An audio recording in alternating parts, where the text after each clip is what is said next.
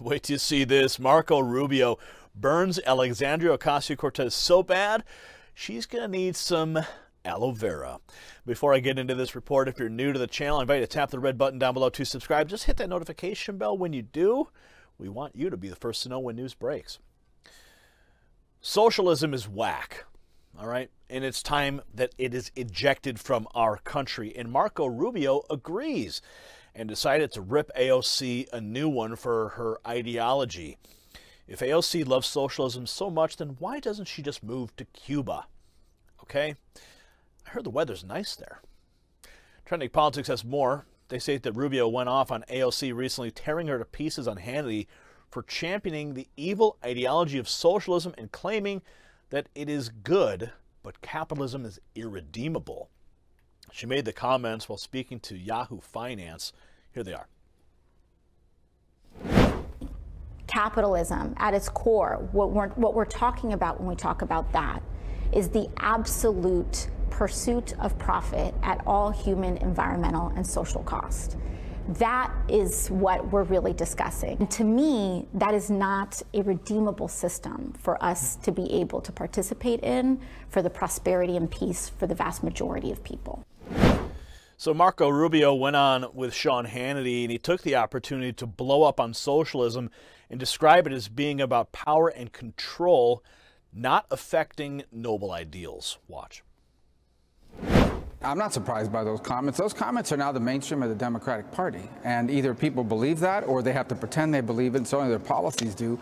They woke up one day and I guess decided that Marxism was right all along and that the Cold War should have never ended. And I don't understand how people that feel that way don't just move to one of these other countries. There's so many other countries out there that actually agree with that sentiment about socialism being better than capitalism.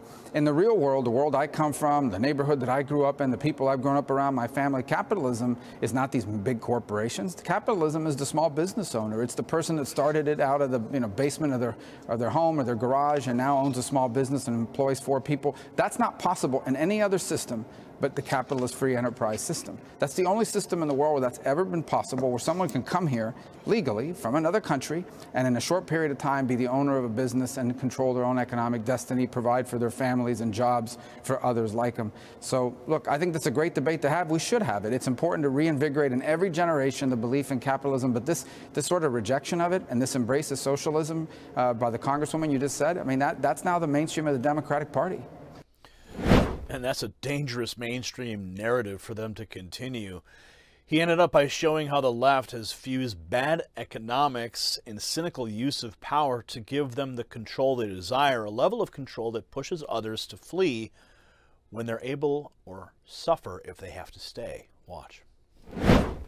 Because socialism is not about economics. It's a big mistake that we make. Socialism has nothing to do, it's about power. It's about the ability to control people. If you control where people work, if you control how much they make, if you control who owns what, then you can control what they say, you can control who they hire, you can control what they can sell, what they can do, what hours they can open. It's about power, it's about control. That's what socialism has always been about. Socialism ultimately is not possible.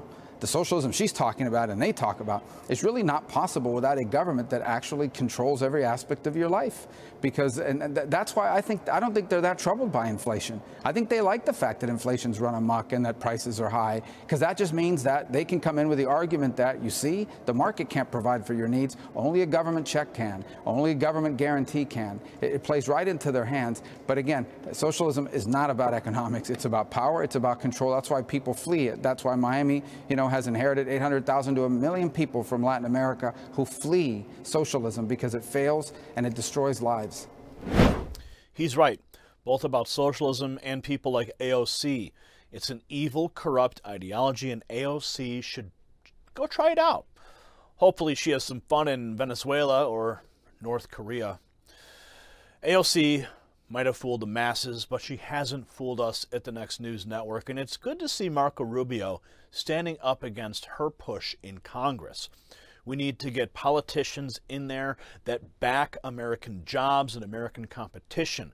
We need to unleash the engines of this country and get the machine rolling again, not bog it down with socialism. So who do you agree with? AOC or Marco Rubio? Comment below. We'll see you at the next report. For the Next News Network, I'm Gary Franchi. Thank you for watching that report. Yes, it is a new year, and of course, not much has really changed. The market seems to be as unstable as ever, and putting some of your assets into precious metals will keep your money away from that volatility, the volatility of the markets, and of course, inflation, Bidenflation. So you can sleep a little bit better at night with my friends at Noble Gold, because this month they are giving away one of these beautiful 1/10 ounce solid gold American Eagle coins free with any qualifying plan that you start. So talk to my friends, an expert at Noble Gold, and they will run through the options for keeping your money safe. No pressure, no hassle, no call centers. Simply visit noblegoldinvestments.com or give them a call at 877-646-5347. Again, 877-646-5347, or click the link in the description below. We'll see you at the next report for the Next News Network. I'm Gary Franchi. You possess the power to impact the global narrative. Please share this report, and to get more videos like this, become a Next News subscriber by clicking the link below. Thank you for watching the Next News Network.